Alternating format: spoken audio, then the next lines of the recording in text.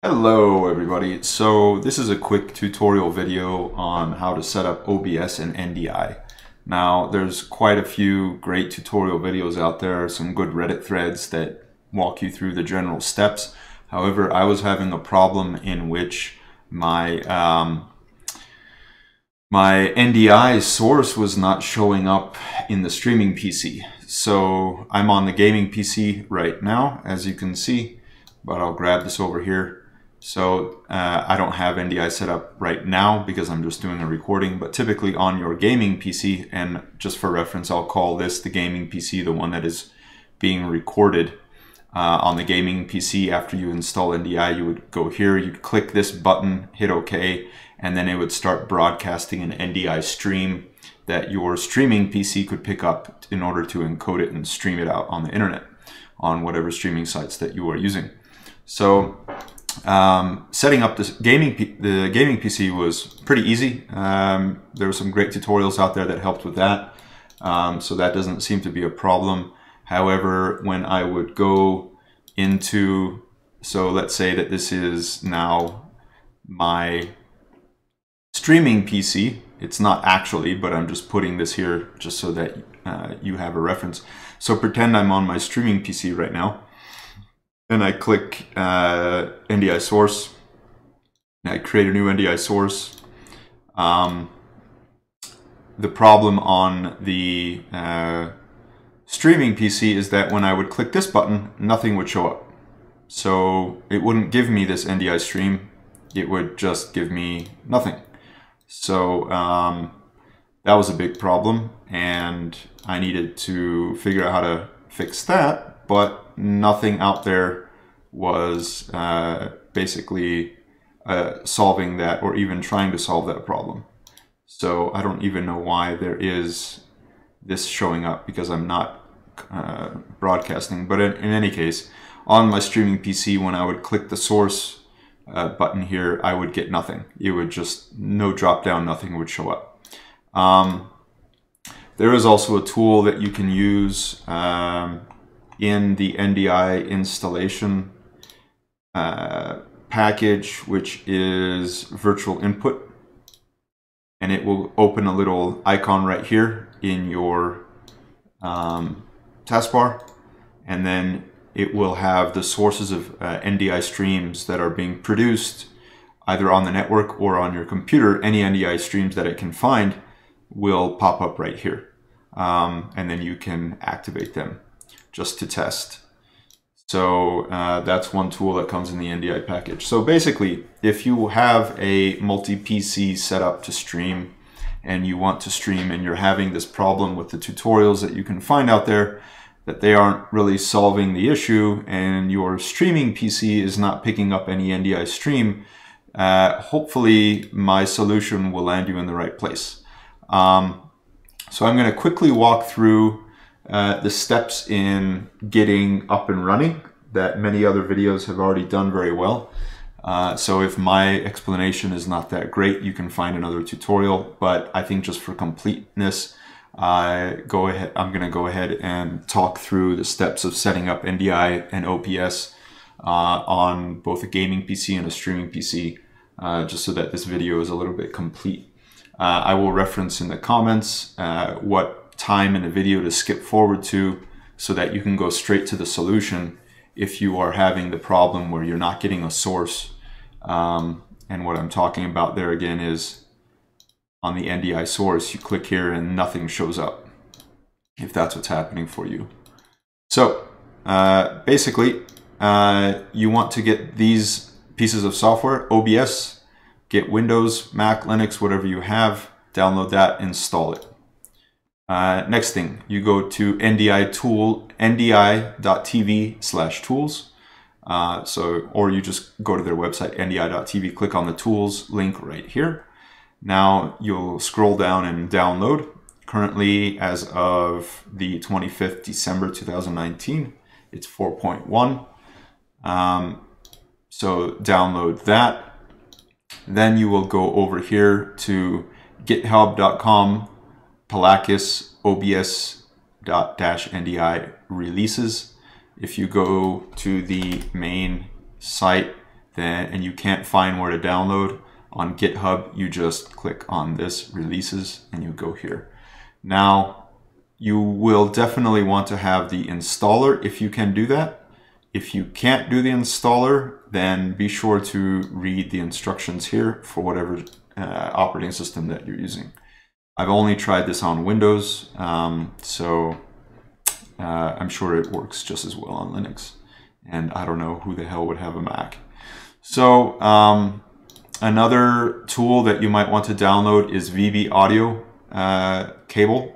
So this allows you to install a virtual audio driver where you can create additional audio streams and then manipulate them through your stream. So for example, if you wanted to have some background music for your audience and you wanted only your audience to hear it and not yourself, you could run Spotify, which I have running right here, streaming directly to a virtual audio device driver installed by this app right here.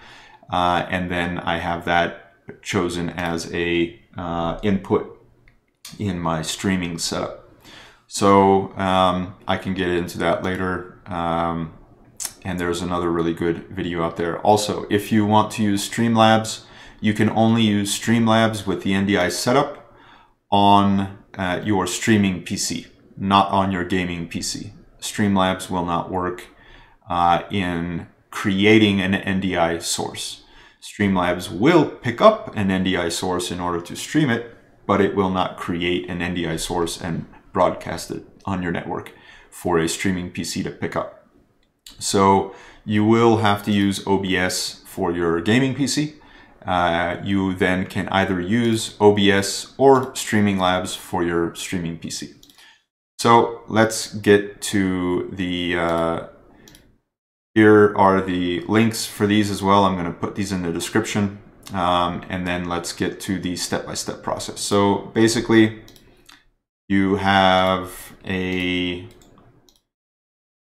where is this now? Where did I put that? There, not there, here we go.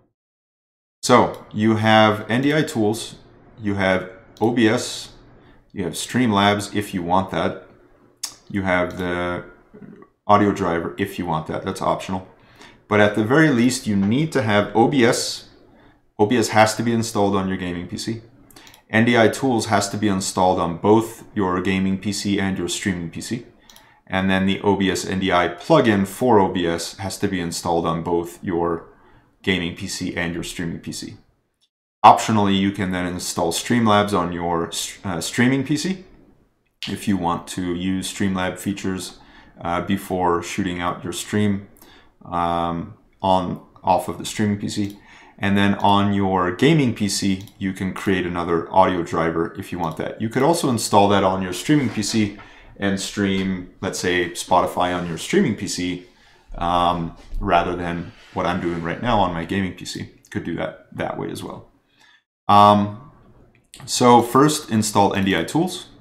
You go through that whole thing.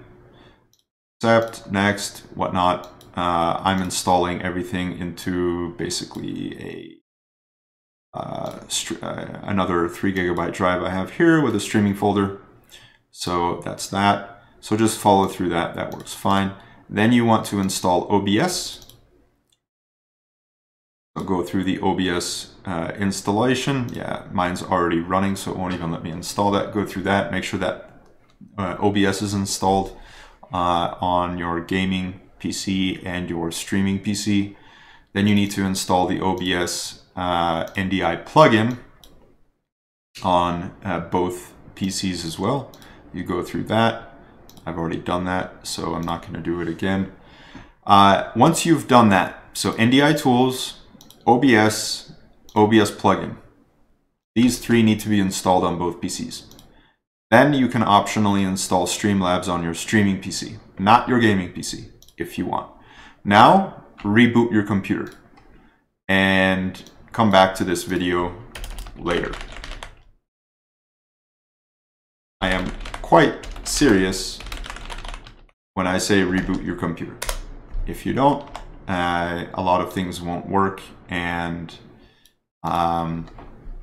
Yeah, so please do that. Okay.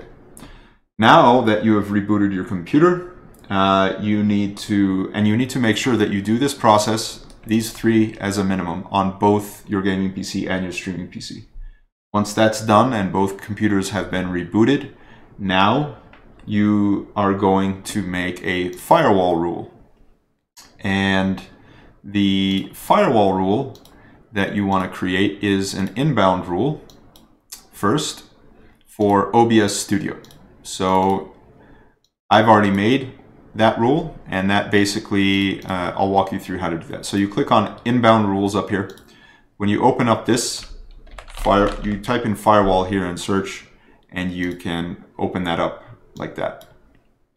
Now, if you're typing in firewall and you're not getting Windows Defender Firewall with Advanced Security, like let's say you're getting this one, this opens up a different window. That's not the one you need. You need to go to that application. And that application is specifically called Windows Defender Firewall with Advanced Security. So you open that up. I already have it opened. It will default to this screen. You go to inbound rules. You create a new rule right here. Program, next, program path. So I have that right there. Streaming OBS Studio bin 64-bit. If you're using a 32-bit version, it should have a 32-bit folder in there. But anyway, you go there, you click OBS, click next, allow the connection. Make sure it's not blocking the connection. You want allow the connection. All of your domains should be activated there. Give it a name, and then finish. Now, I don't want that one. I'm going to delete it really quick because I already have one.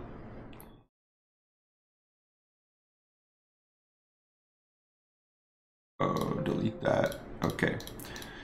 So, I already have one set up. I actually don't know why two got set up, but I'm just going to open one. I think those are apparently the same. Those look to be pretty much all the same. There's TCP UDP for those. Okay. So anyway, here's the rule that I created. Now, when you double-click open that, double-click it, it will open the properties of that rule. And then you have, make sure also that you put the direct path to that program here. If you're doing like system drive, it might default to like system drive variable or something like that. That sometimes screws it up. In any case, you want to go in the properties here, you want to click on advanced. In advanced, you have this thing right here called Edge Traversal. Edge Traversal allows the computer to accept unsolicited inbound packets that have passed through an edge device such as a NAT, router, or firewall. Now, in my streaming PC, for some reason, this was set to block Edge Traversal. I randomly found this and put it to allow Edge Traversal, and I hit apply and did all that. And then magically, when I went into my gaming PC, on my streaming PC, oh, I should have changed the text here. So let's say we're back on the streaming PC right now.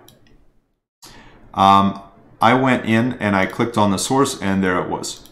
So on my streaming PC, I had to allow Edge Traversal, and then it was able to pick up the source. However, you still want to make sure, so let's see, I want to go back to gaming PC here. So now we're back on the gaming PC. On the gaming PC, you want to make a rule and make sure that you also have either defer to user or defer to application. The ones that definitely will work are allow Edge Traversal and defer to application. The OBS application will want those kinds of packets to not only be sent but sniffed. Allow Edge Traversal forces your entire computer to allow those packets, but of course it's safe because it's only allowing it for this program. So I would ideally just recommend putting it to allow Edge Traversal like that. and that should work. If you want to make that on both your gaming PC and your streaming PC, putting it to allow edge traversal, that should work as well. I'm going to go ahead and do that here. Might as well. See, I'll put it for both UDP and TCP. Another thing that you can do is simply, let's see, protocols. So here you can just put any, and then you can only have one, you only need to have one rule. So here on protocols, it has any. I can now delete this rule. Don't really need it. I don't see why I have those rules either. Might as well clean up my firewall here a little bit. So now I basically have one solid rule that is on all domains, allowing edge traversal on any protocol types. So that's not the safest thing, but then I do have a firewall on my router as well. So just for one application, I'm not worried about it. So that is the big thing that you want to do on both your gaming PC and your streaming PC. You want to make sure that you have that properties in your firewall setting, advanced tab, and then allow edge traversal there. So once that's done, you should be able to get that source plugged in with OBS, where on your streaming PC, so we're on the streaming PC now, we go to the NDI source properties and you finally can see the source there. And another way, like I said, once you have the NDI Tools installed, you can go to NDI Tools and then use the virtual input thing in the taskbar to see if it finds that. There's also this one here, Studio Monitor, which is this application here. And right here where it says none, if it is detecting any NDI streams on the network, then the NDI stream on the network will show up here and you can activate it. And this window will actually show you what is streaming out on that NDI stream. So that's another way to test it as well, the NDI Studio Monitor. All right, well, that is hopefully the last of the problems that people were having, because I love this setup. It's great. Yeah, so like, share. This seems to have solved the problem that I was having. I saw a bunch of Reddit threads of other people having the same problem, and nobody answering seemed to understand the problem, that there was simply no streams, there were no NDI sources showing up on the streaming PC when you were trying to add a NDI source in OBS or Streamlabs on the streaming PC. So that should be a pretty complete walkthrough, including a minor fix that some people might be having. All right, thank you, goodbye.